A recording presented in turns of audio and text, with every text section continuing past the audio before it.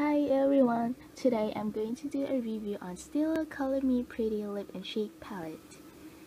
I think the packaging is really beautiful and it's covered with this paper and I think you have to pull it out to get to see the inside. And here's the color of the palette.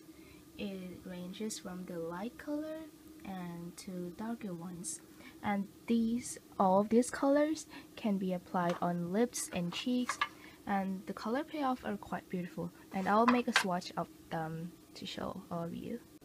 And here's the color of the swatch from the left color. The pigmentation is good, it's not too strong because this color will be applied on the cheeks, and it is certainly buildable if you want to apply it on lips.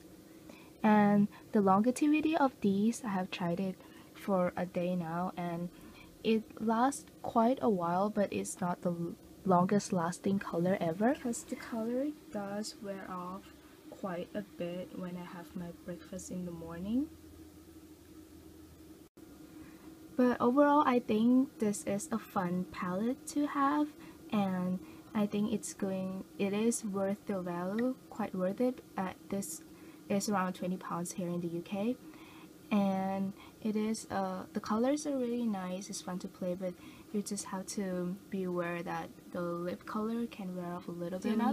Another downside of this one is like the packaging is a little too bulky.